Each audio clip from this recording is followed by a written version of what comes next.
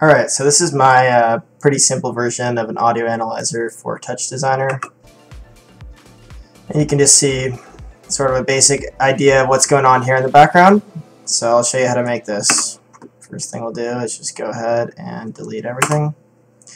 And we can turn off this distracting background. Okay.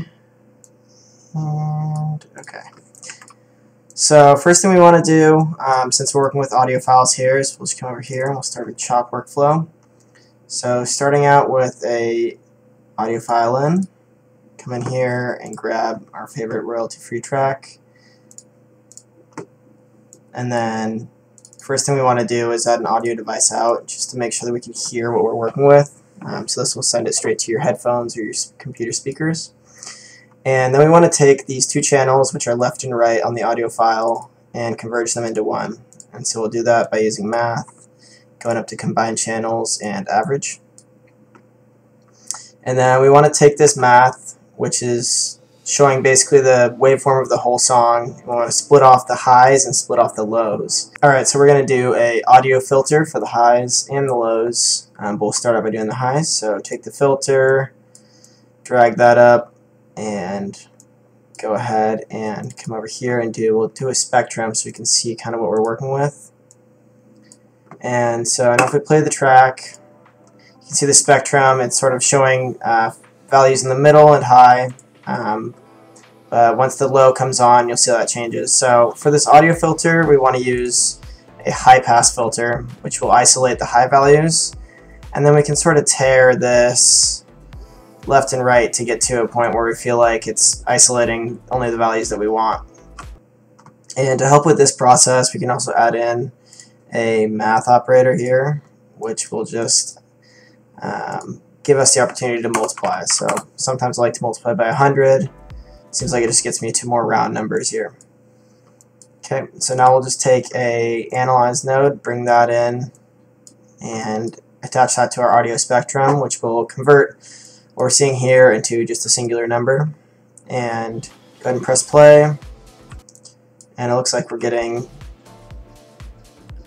a decent understanding from the computer of the high values in our song. And so we'll bring this into a count, which is basically going to function like a trigger for us to change things with BPM. And so for the count, we'll set it to loop min max. 0 to 10 is a great place to start. And then for trigger threshold, we can work with these numbers on the analyze here, which we can pretty easily find by just pausing and playing arbitrarily. But what I like to do is come in, add a math operator just to bring this into whole numbers. So we'll do a multiply by, let's see, 100. And now we're working with numbers somewhere between 5 and 20 at the high points.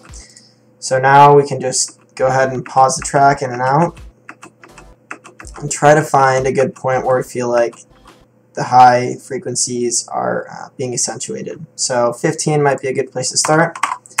And if we set that, press play, looks like that's a little bit too sensitive. So we'll bring that down to 10, or sorry, bring that up to 20.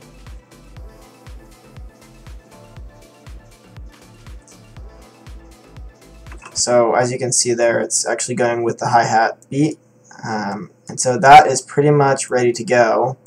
Just turn that into a usable value there by pressing the star in the corner, and then come down here and we can either remake the whole thing, or we can just select all these, copy paste, and come down here to our audio filter, change this to low pass, and see how we kind of did there.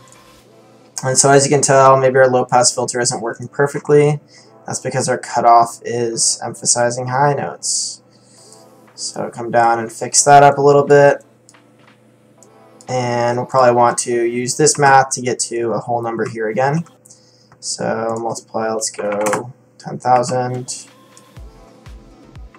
Looks like that is way too high for us. So even that might be high. So now we'll press play.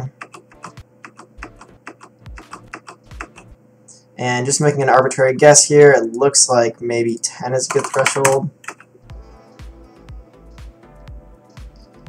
Alright, so we're catching some of those beats and a couple of random ones as well, but bring that to 8 just to make sure we're getting everything. And perfectly on beat there. Okay, so press the star in the corner there, and now these values are ready to use. So if we wanted to make the UV weight of this displace here reactive to our base, then we can go ahead and just drag this into the UV weight, do a chop reference, and now you can see that that's tiling it. But what we can also do is click plus here and take this number and go over 10, and that will get us a different effect. But as you can tell, the reference still stays. And another thing we can do is we can take our highs and we can plug them into this noise function as our amplitude would work. So we'll try that.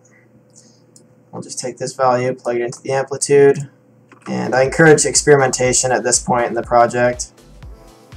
So kind of get an interesting effect here when it's all said and done, with the bass changing our sort of layout and then the hi-hats changing the noise pattern.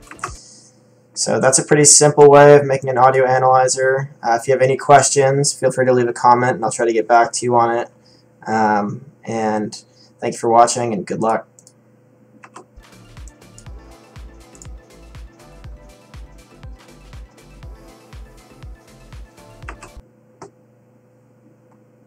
And if you are interested in seeing what this can kind of look like once you get into using it for quite a while longer, you can see this is pretty much the same exact setup up here, and it's a basic setup for our visual part too, but just using these values to plug in, we can get to something that can create a pretty interesting effect. Alright, so if you're interested in seeing a tutorial for this effect here, definitely leave a comment about that, and thanks again for watching.